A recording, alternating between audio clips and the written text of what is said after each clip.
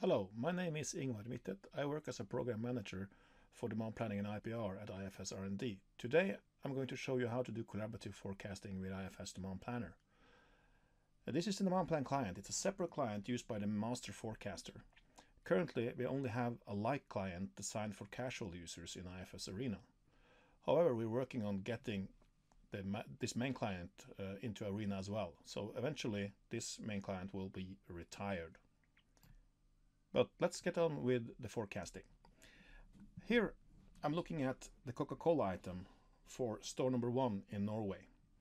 If we look at the forecast graph down here, the x-axis is the time axis, which is months in this case, and the y-axis is quantities.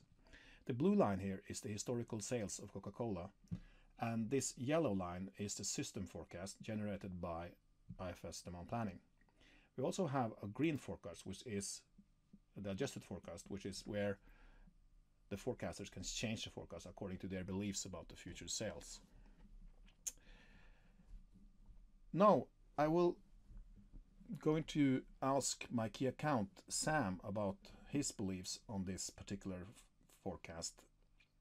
In order to do that, I have to publish the item to him.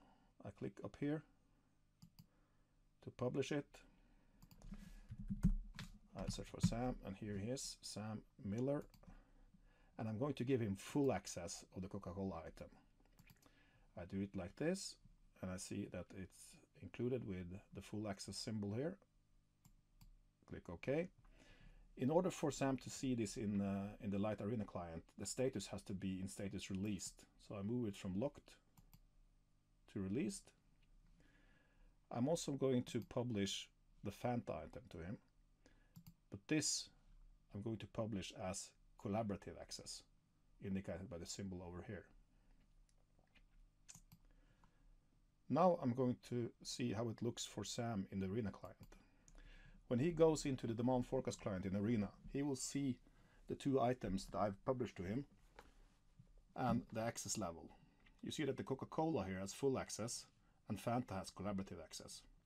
So if I click on the line here, it will select the Coca-Cola item and he will see the same history and forecast as I see in my full client. Here is allowed to manipulate the forecast either by moving one period up or down. If you hold down Shift, you can draw it in straight lines. If you hold down Control, you can move it up and down, the entire forecast like this. Or you can hold down both Control and Shift, and then you can free draw your forecast like this. If you want to type in exact numbers, you can do it down here in the forecast table, in the adjusted forecast column.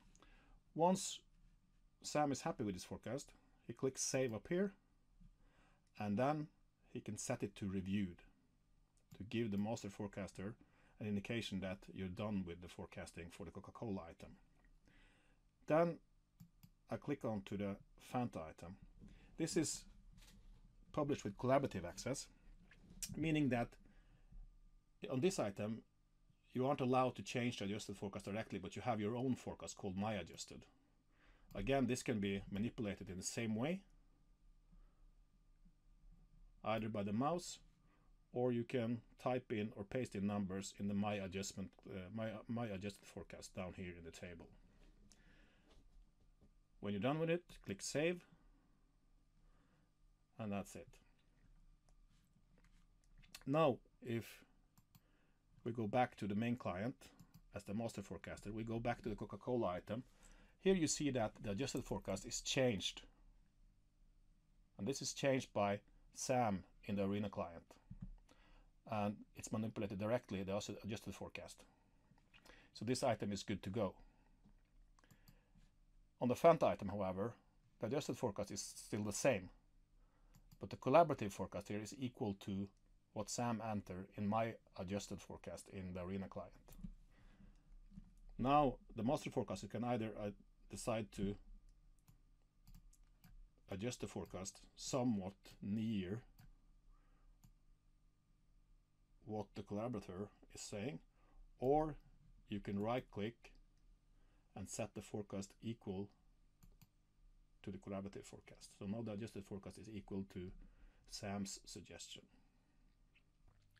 Thank you for listening, and please subscribe to our YouTube channel.